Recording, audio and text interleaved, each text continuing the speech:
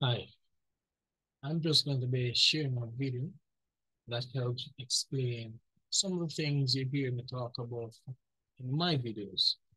And one of the reasons for doing this is because of a comment I received on one of my videos I did recently. And so without further ado, I'll be sharing this video that will be speaking on another person who uploaded their video, and I'll be commenting here and there throughout. So let's go get right into it. Hey everybody. So recently someone drew my attention to a channel called The Beat by Alan Parr. They said that it's a shame nobody's addressing it and suggested I should. So I went to check it out, and what do you know, people actually watch this guy. I say that with legitimate surprise because apologetics channels tend to have high subscriber counts and bare-bone views, with even A-list apologists pulling 5 to 10% of the views I get. It's almost like Christians want to support the cause but can't bring themselves to watch that stuff. So imagine my surprise when I go to Alan's channel and see he's racking up tens of thousands if not hundreds of thousands of views. I mean, pretty dire compared to his subscriber count, but still. People are watching this guy. So I decided he was at least worth giving a shot. If you enjoy this and think I should take on more of his videos, please let me know in the comments. I love how people always say, in the comments. Like, where else are you going to tell me that? Whatever, let's start this up.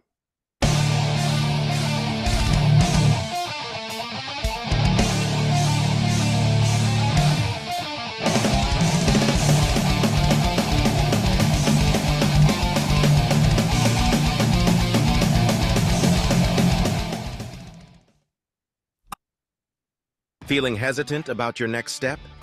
Jump into the galaxy of Funded Next, the top place for... I've got news for you. Many professing Christians who go to church every Sunday, who give money to their church, and probably were raised in a Christian home, unfortunately on Judgment Day, are going to sadly find out that they are going to hell. And my friend, it is very possible that you watching this video right now very well may be in that number. Let's just pause and think about the level of sheer hysteria Alan's encouraging here. When he suggests that professing Christians will go to hell, he's not just talking about the classic imposter Christians who knowingly fake their way through church without accepting Jesus. That kind of person would have known what they were doing all along and would show up at the pearly gates like, okay, yeah, you got me. But that's not what Alan's talking about. He's talking about people who sincerely believed, but will show up on Judgment Day and be surprised to learn they're going to hell. This is a horrifying vision of Christianity. It suggests that everyone should be constantly neurotic about their salvation and that, by implication, the Bible's instructions for how to get to heaven are inadequate. I mean, right? And to add to that point, this Alan, whatever his name is, because I saw his video some time ago and I decided that I'm not going to watch it. I've heard it too many times before. The presumption, the audacity of believers to think they have a direct line to the throne of God to tell you exactly where you will spend your eternity. And of course, they try to do it in a modest way to say, well, they're not me say the Bible say, as if they are themselves sure where they will spend their eternity. And so this is one of the reasons when I spoke about one of my previous video, what I know believe, this is one of the reasons I said about the concept of hell. Many Christians would not hold some of the views they hold today. Well, let us continue. Christians generally have access to the Bible and read it at least some, and those who don't still live in communities where the Bible's message is being circulated. So if 1. Scripture made the requirements for salvation abundantly clear and 2. The Bible were organized so the average reader could find the requirements, then a single unified message about salvation would be prevalent through all of Christianity. Any Christian would have discovered it in the Bible or heard it from other Christians and been able to verify it themselves, and any wrong message would have easily and immediately been shot down, leaving Christianity with a message that's unified in every way down to the details. The fact that Christians can be mistaken about their salvation shows they can't rely on the Bible itself. So where can they turn for answers? Most of you probably have a pretty good idea, but keep this question in mind as we move on. Now, that opening was not meant in any way to spark any sort of fear or shock value in you. Of course not. You were just telling people they were in danger of eternal conscious torment like a normal person making normal, non-threatening statements. But the reality is that Jesus said that one day at judgment, he's going to say, "Depart from me, I never knew you." Now, that's not the passage of scripture that we're going to look at in this particular video. I don't know. Seems like one that's worth looking at considering the topic. It's this passage from Matthew 7 saying that not everybody who says Lord, Lord, or even does miracles will end up in heaven. And this is problematic. The Bible's a messy book full of varied mixed messages about salvation, so my critiques of Alan aren't meant to let it off the hook. This passage is a prime example.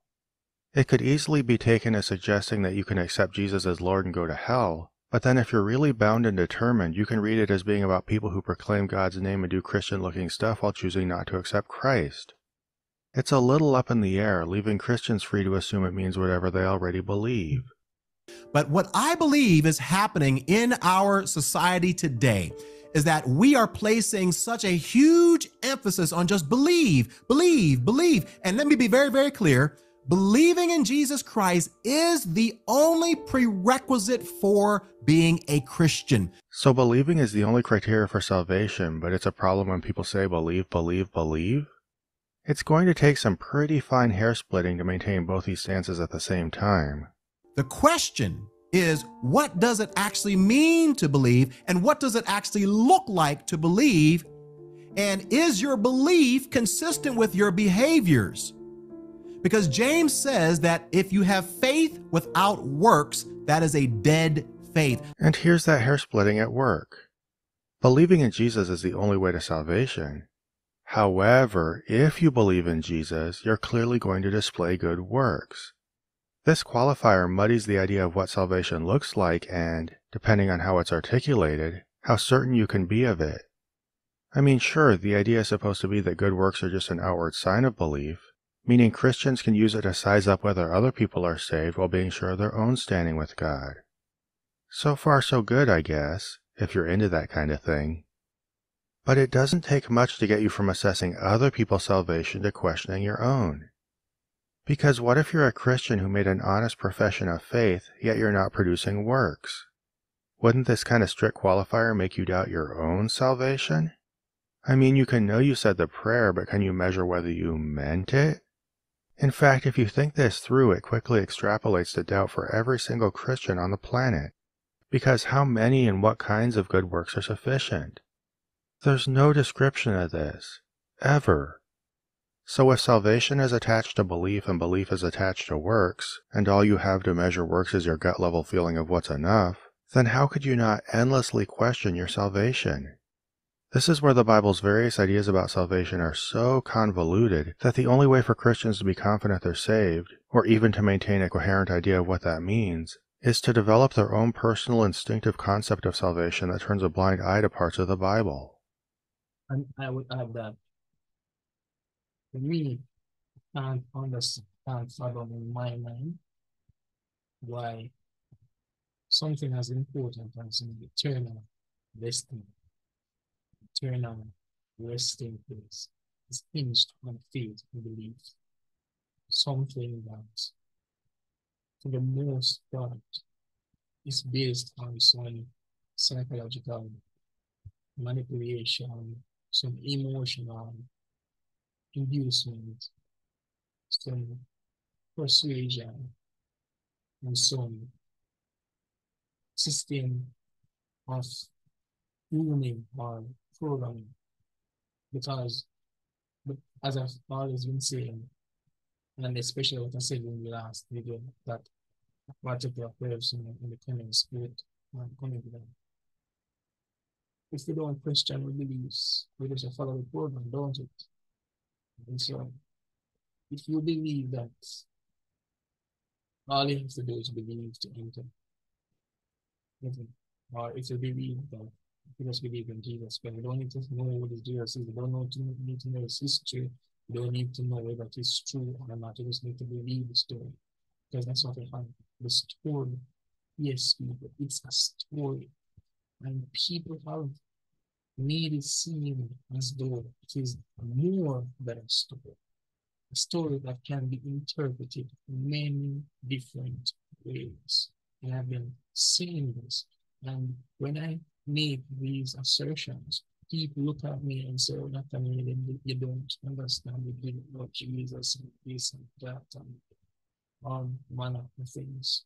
The reality is that it is a story left up to interpretation, and those that have varying interpretations will go in various different paths. So it's one thing to believe. That's another thing to think that your belief is the only thing that justifies your path to whatever destiny you have. There needs to be more. There needs to be some evidence. There needs to be some things that line up to validate your beliefs, to make it make sense and to make it be meaningful. The trick is that such an imprecise, subconscious way of dealing with salvation gives people like Alan Parr room to threaten it and make you feel dependent on them to find it. Great for getting people to watch through the end of your video, I guess, but just incredibly sleazy. So I believe that there is another passage of scripture that we're going to dig into today in this particular video, that if it was explained to more people who say they want to be a disciple, who say they want to be a Christian, before they actually walk down this road, if they were to truly think about it and try to understand whether it is they want to take this step, I think we'd have a whole lot less false conversions and a whole lot less people who are deconstructing their faith. This is an interesting side comment. It almost makes me wonder whether this video arose from deep, heartfelt concern over the salvation of Christians or a need to explain away deconversions. Let's jump in.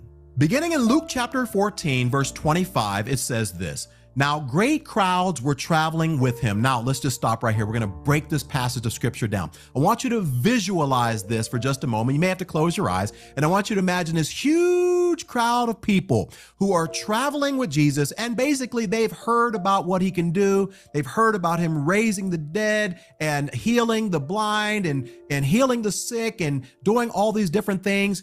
And maybe they're following him because they want to see a magic show. Maybe they're following him because they need something from him. They want to be healed. They want their family members to be healed, or whatever it is. But what Jesus is getting ready to say in this passage, he is going to separate the committed from the crowd. Notice that he just spent almost 45 seconds inserting his own framing into a really short Bible verse.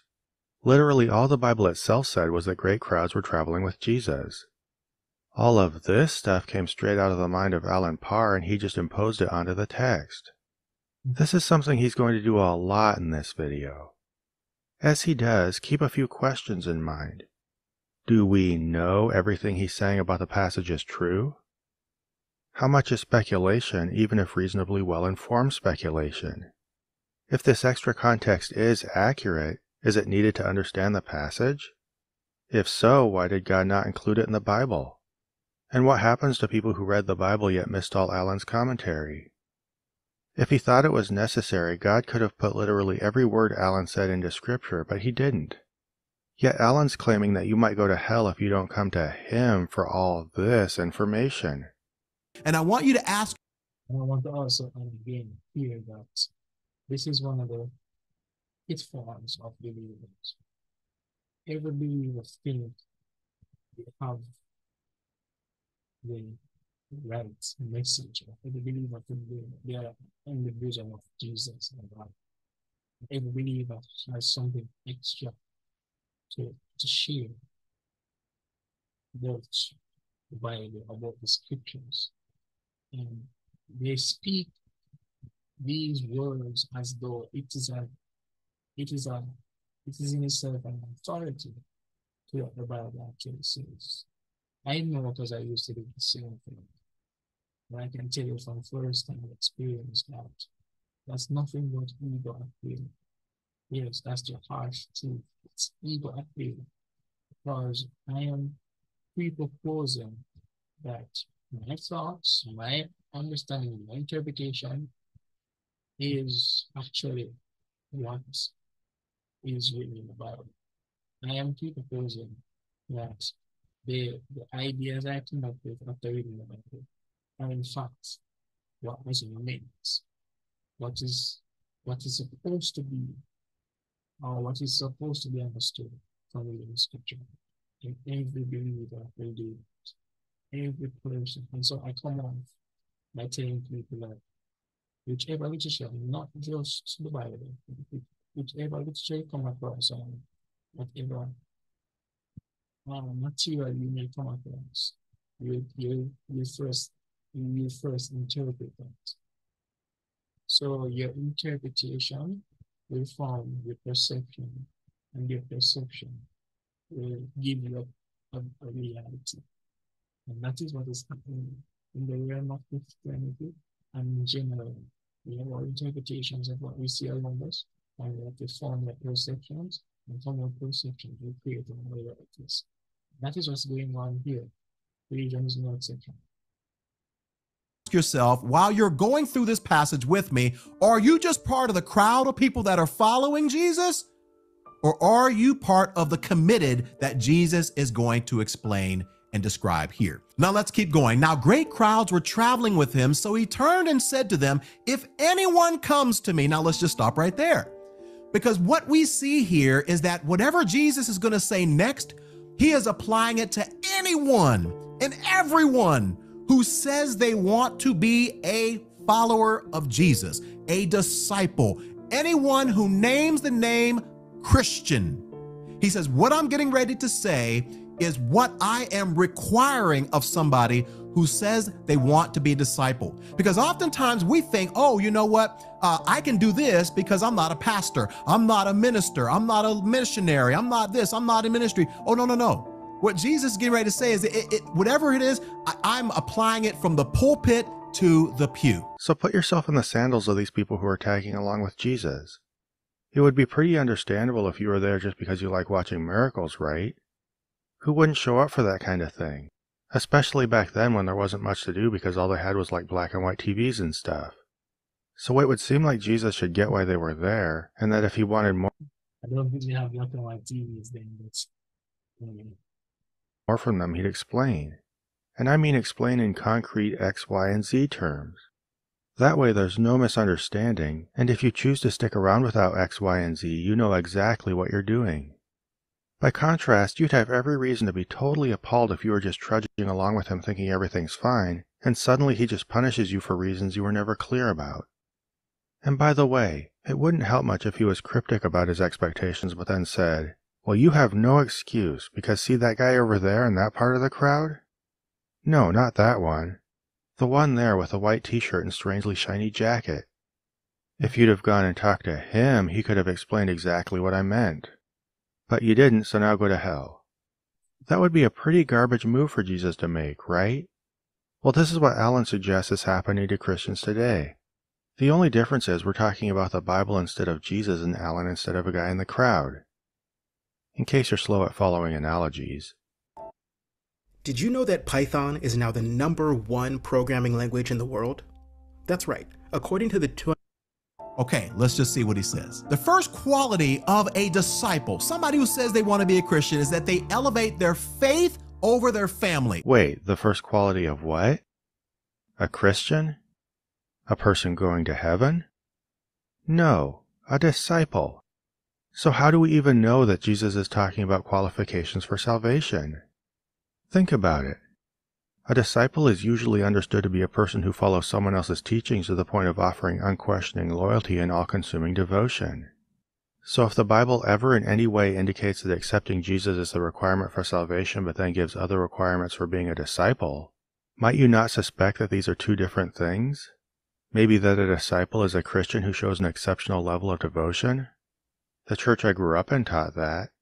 I mean, maybe they're wrong, but with the Bible being written in a way that's up for question, maybe, Alan's wrong. And his reading seems a little tenuous, if not far-fetched. So maybe he shouldn't try to get people to fear eternal torment based on how he connects the dots in an ambiguous text. Notice it says here, if anyone comes to me and does not hate his own father and mother, wife and children, brothers and sisters, and later on it says, he cannot be my disciple. So Jesus is basically laying it down here. Now, I want you to understand that the way Jesus is using the word hate here, he's not talking about seeing somebody in a negative light. So when he told you to hate people, he didn't mean to hate them.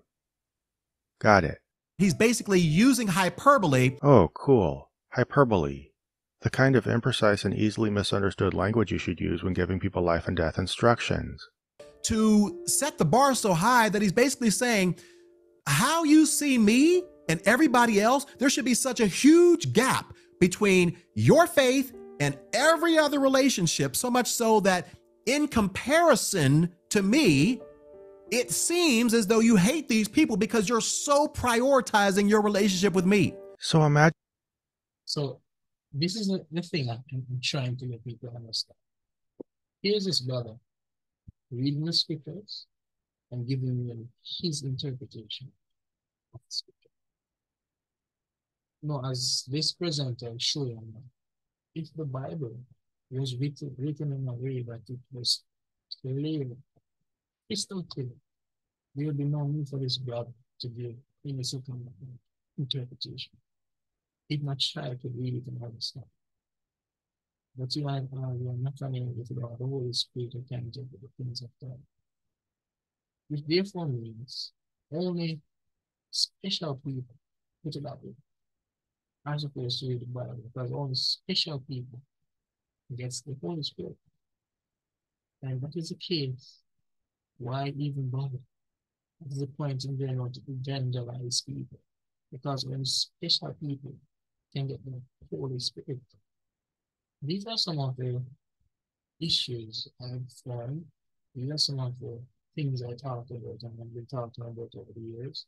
These are some of the things that we can no longer believe. This does not. There are some logical inconsistencies there, and it just does not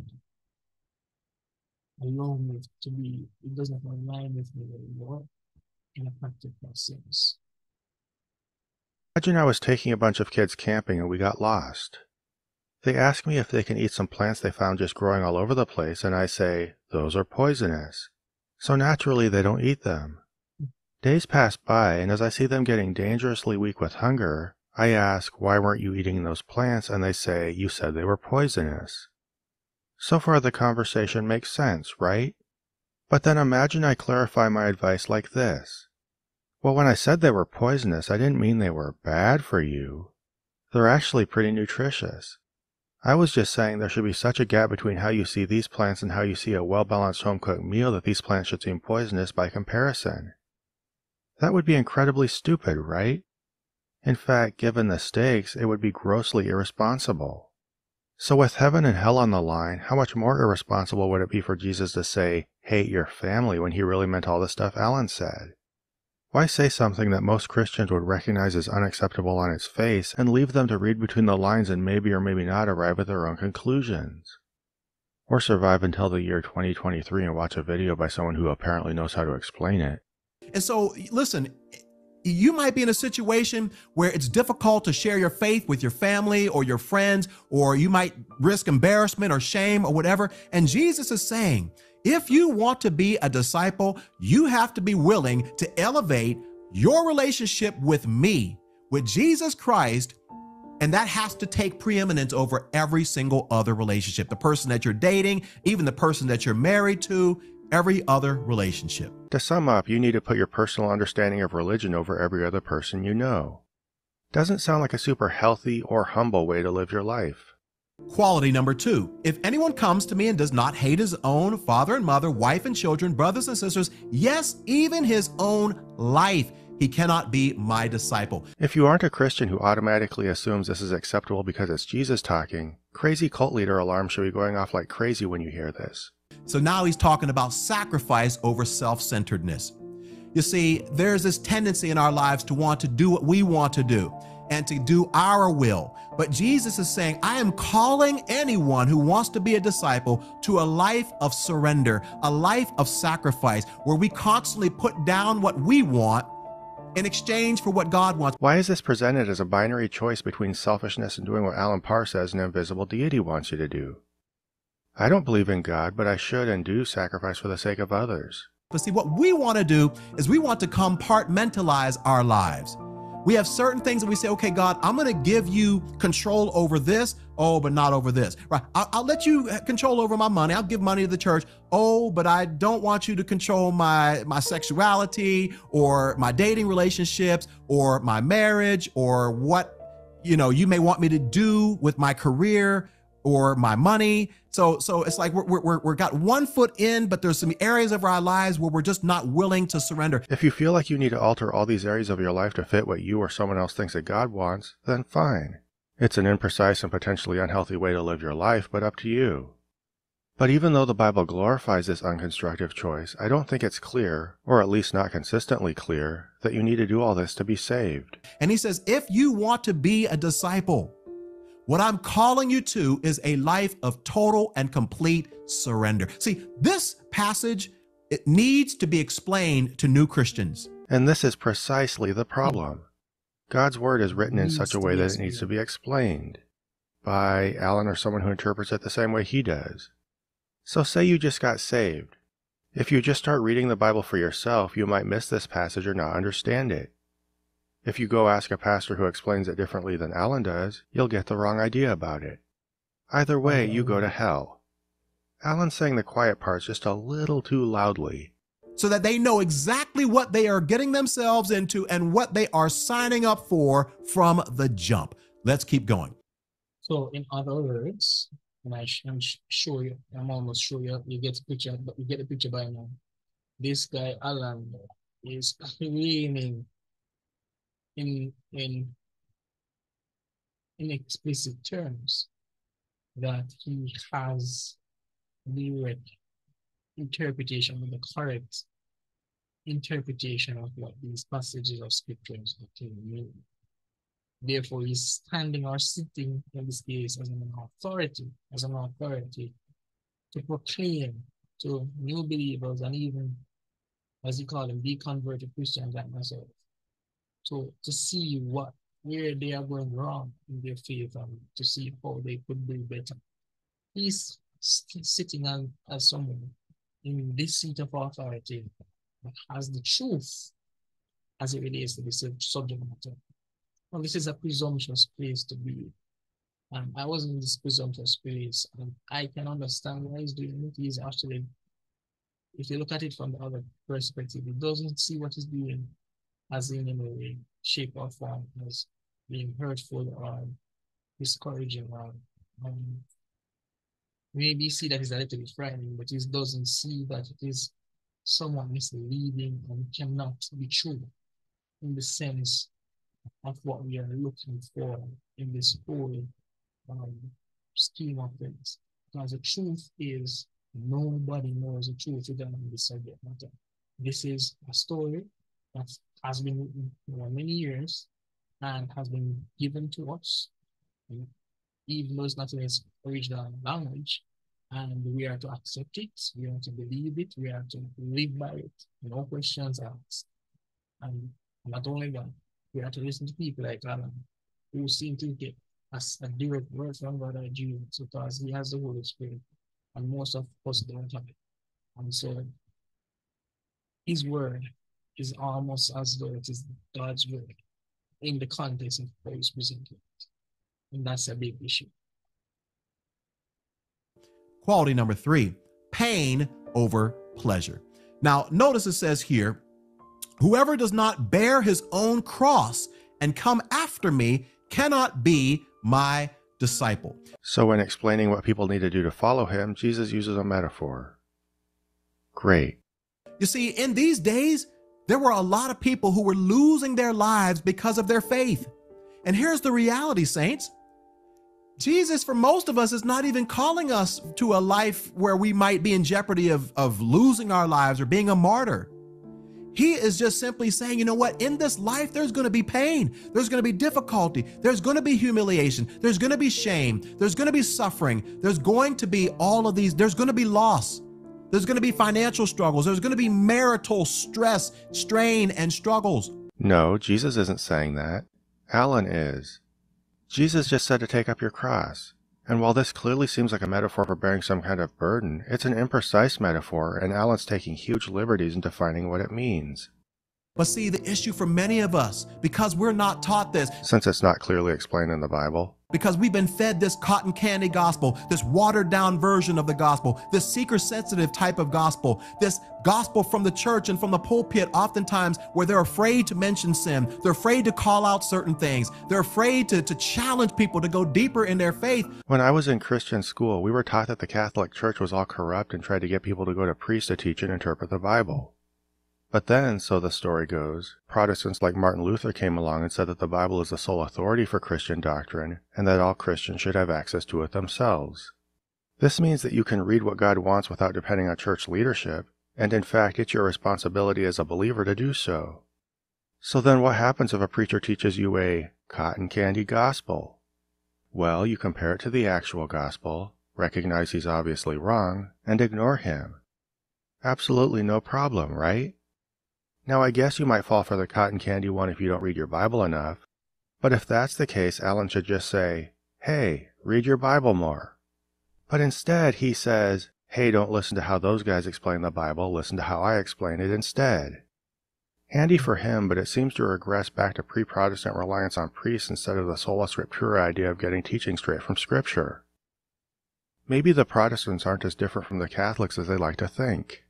What happens is when these things come into their lives, they're disillusioned and they don't know what to think because they've been fed this lie that everything in their life is going to go well. And as a result, whenever pain comes, whenever it's time for them to carry their own cross. Do your kids play video games? Mine do. And with summer in full swing, they're already playing way more than usual. They want to shake their angry fists in the face of God and ultimately leave the church and ultimately leave the faith. Yeah. Never a true Christian. I get it. I've heard that so many times. I never truly know that. I never have the Holy Spirit.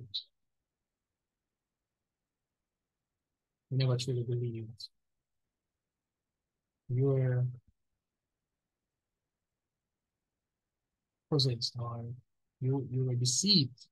You are deceived, nothing more.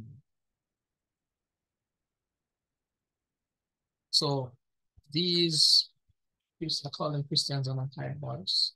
These Christians on a higher horse think because you no longer believe and they still believe they are better than you. Therefore, they think they have the authority to tell you. One of the things I don't ever recall doing was saying to somebody that they were never truly a Christian or never truly believe. Because I knew when I was a Christian, I knew that much. I didn't know anything. I did not have the authority to say that to somebody. I did not have that authority. But a lot of Christians feel they do. And it's troubling to say the least. Not so much to me anymore, but the idea that they can think these things and say and utter these things to people is troubling. And Jesus is saying, hey, look, I'm actually calling you to a life that is going to include pain, difficulty, and hardship. Number 4, relationship over religion. Notice he says here, whoever does not bear his own cross and come after me, or another version says, follow me, cannot be my disciple. Now, do you see the strong language that Jesus is using here? Cannot go to heaven? Cannot be my disciple. Oh yeah, that one. So he's inviting us to a relationship with him, not just religion. Pay very close attention to what this passage says and what Alan says as I put it on screen. Maybe we'll find that he takes a few liberties in making this about relationship versus religion. He says, you have to follow me. What does that look like? That means spending time with him. That means praying. That means fasting. That means trusting. That means learning. That means obeying. That means worshiping. All that means putting our trust in him. See, what religion is, okay, let me go to church, let me give some money, maybe let me hang out with some Christian friends or whatever. No, those are all religious activities. What Jesus is calling us to is a life of intimate fellowship with him. I'm not the one that writes it. He says, look, if you don't come after me and follow me in relationship, he says, you cannot be my disciple. Whoa, now this is some hardcore bullshit. We just saw him add a lot of commentary to the text to get from Jesus' command to take up your cross and follow me to Alan's statement that it's about relationship, not religion. Here he takes it a step further, going so far as to pretend he's getting straight to the words of Jesus. I'm not the one that writes it. Before quoting him as saying, if you don't come after me and follow me in relationship, you cannot be my disciple. But the word relationship is not in there. I even checked across the most common English translations and didn't see anything like it even once. You might argue he's paraphrasing when he adds it, but he definitely makes it sound like part of the quote. Regardless, this isn't something that could be reasonably read between the lines of this passage anyway. When Jesus says, follow me, he seems to mean join my movement or follow my teachings. In relationship isn't naturally inferred from the text and has to be imposed on the text by someone looking to make it mean what they want it to mean. It's pretty brazen for Alan to make such an imposition after telling people, I'm not the one who writes it. Number 5, commitment over convenience. Let's see what it says. But don't begin, I'm reading this from the New Living this time, until you count the cost. I love this. He says, hey, this is what I've been getting to this entire video. He says, don't even start down the road of saying you want to be a Christian, you want to be a disciple of Christ. He says, don't begin until you think about it, until you consider, until you count the cost of what might be required of you as a fully devoted follower of Jesus. That's why I said this passage needs to be taught to every single new believer. Why do you need to teach the passage? Why not just show them the passage? If God wrote it clearly, then, well, you all get the idea by now. I hope he actually gets what is going on here. Again, this is a whole point of why I'm no longer, one of the reasons I'm no longer believe. There's a lot of injection, there's a lot of ideas being thrown around about how you should interpret the Bible. Persons think that their interpretation is better than yours, or their interpretation is true and yours is false. And they will say, see, that this is what the Bible says, but they are their own twist or their own interpretation to keep it in this love, in this situation. You don't even want to think anymore, but you just go with the flow. Not going to work with me anymore. This is another Bible on the left, Alan on the right thing where he adds a bunch of his own commentary. But this one's even worse once you look a little closer.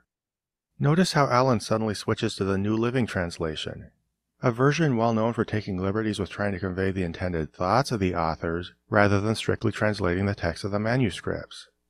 Using this version, he pulls the statement, but don't begin until you count the cost, from the start of verse 28. But here's the really interesting part. That line only exists in the very loose New Living Translation. It's not in any of the more literal mainstream versions. Seriously, look at the screen. Every single one just launches straight into Jesus' analogy about building a tower. And as far as I can tell, so does the original Greek. So apparently the New Living Translation just added the opening line out of nowhere. I guess the translators thought it would be helpful to sum up the point of Jesus' coming analogies with a literal command? I'm not sure. It's kind of weird and shows a lack of trust in the Bible to make its point. This tells It also shows that it could not be divinely inspired. There are so many different translations, so many different revisions of the Bible. And each revision comes with its own nuances and its own way of reading and interpreting the scriptures.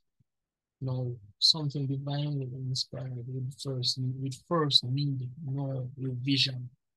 Remember, it in its own text, it says the Bible was written by men, holy men, as they were moved by the Holy Spirit. And most believers understand that to mean the Holy Spirit of God. Therefore, there would be no need for a revision.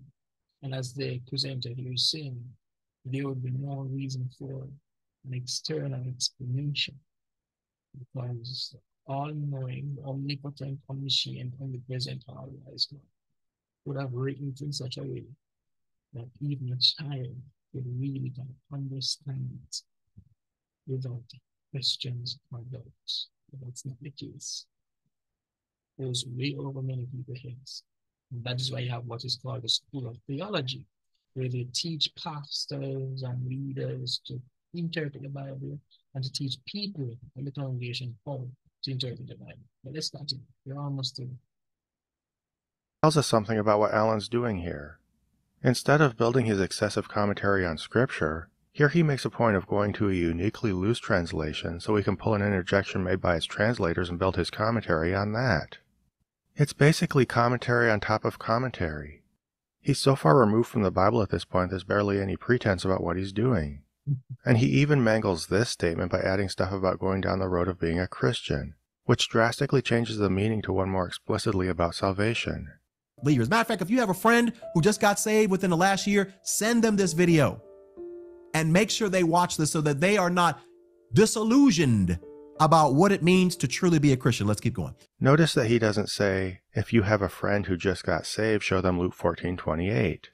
He says, if you have a friend who just got saved, send them to this video. Is he being clear enough about what he's up to? From here, a lot of Alan's video is just going through more of Jesus' analogies, which gets repetitive without saying much. So we're going to skip over it and get to where we hear Alan say this neat little thing. So many people starting down the road of building their faith.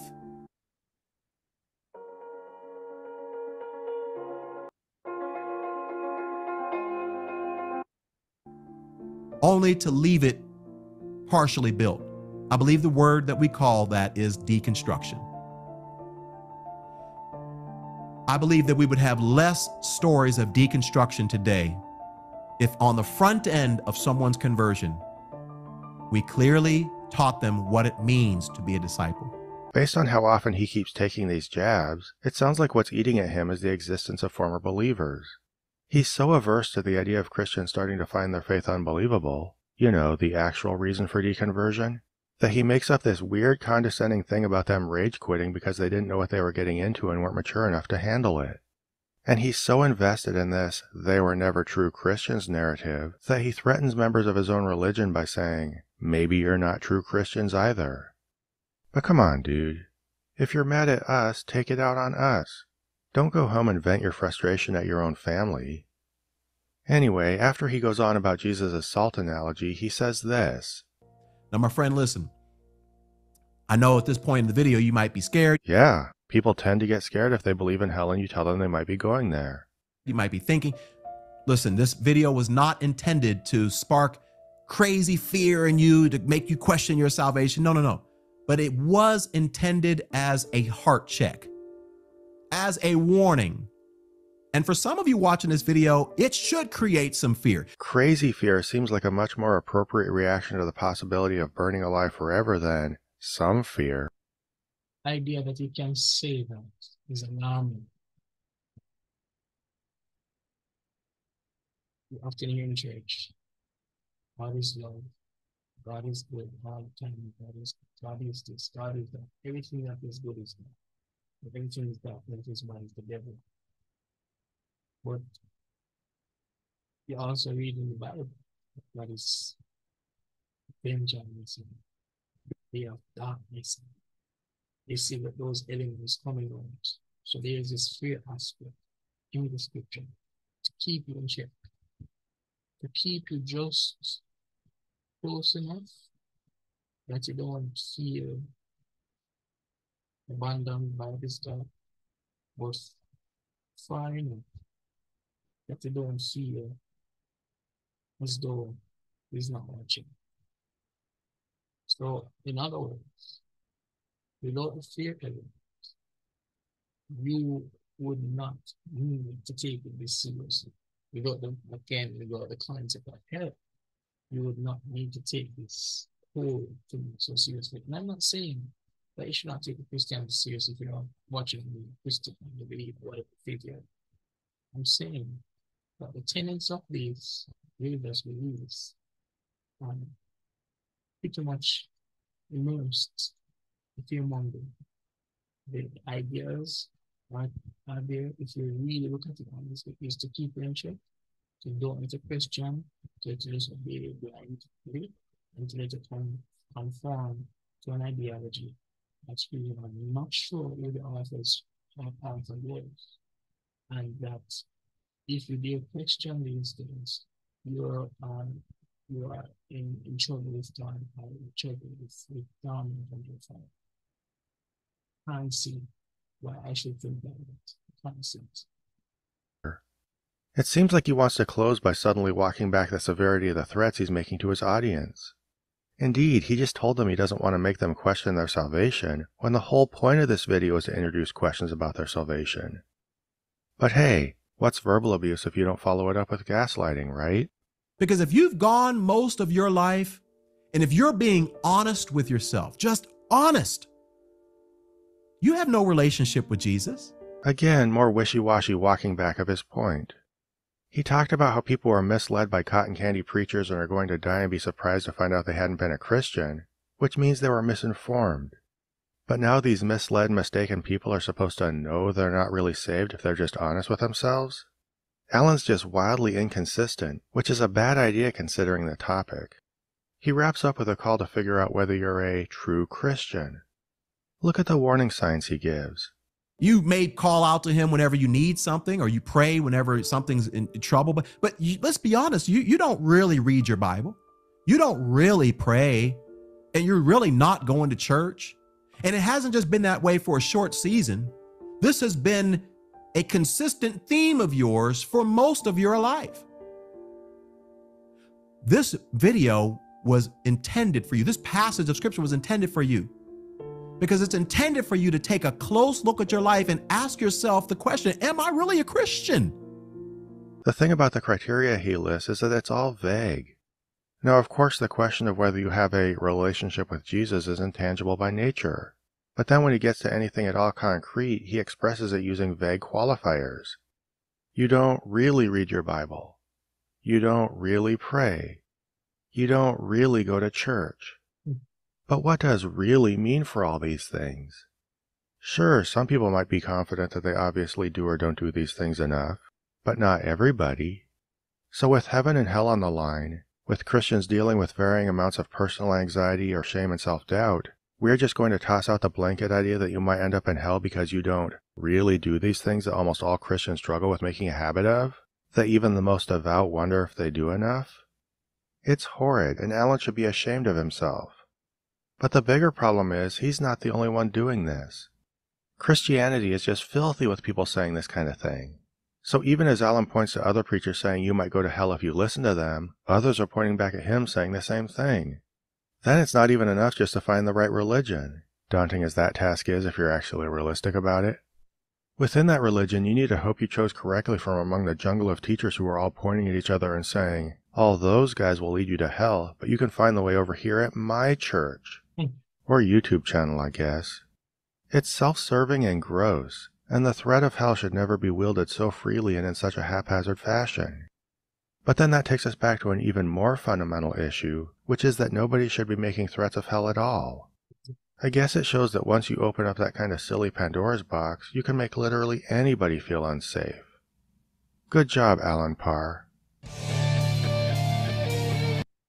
And so that was the presentation. And the takeaway I wanted to have from this presentation is that, again, there are those out there who believe they are the right hand of God. They might not outrightly say that to you, but their behavior, their action is all over. It's all of their actions. Their behavior, before you present the thing. And I am not saying people should not share their faith. I'm not saying that people should deny what they hold is true. What I am saying is that don't think that because you are sharing your faith and because you're holding on to what you believe is true, you have authority to condemn others, even in the most subtle, the most or the least insignificant ways. Even though even the way you present your message, you're condemning people. And I'm not saying that people should not be accountable. I'm not selling that idea. I'm selling the idea that authority in which persons use to judge per people are is in itself questionable. The authority, which in this case is about, is questionable. And this is why I used officially because I'm still not officially making videos.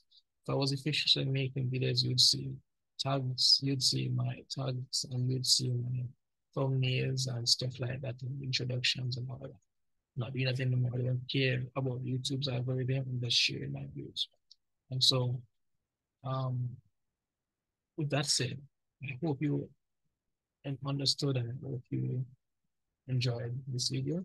There are many other videos like this, and this is going to be a part of a series I will do from time to time, wherein I'll be going further into responding to the comment I receive, and I'll be giving probably an official reason as to why I'm no longer a Christian, but people who are still not clear will have a better understanding. But that's it for now. As always, the knowledge be your path, true freedom. Peace.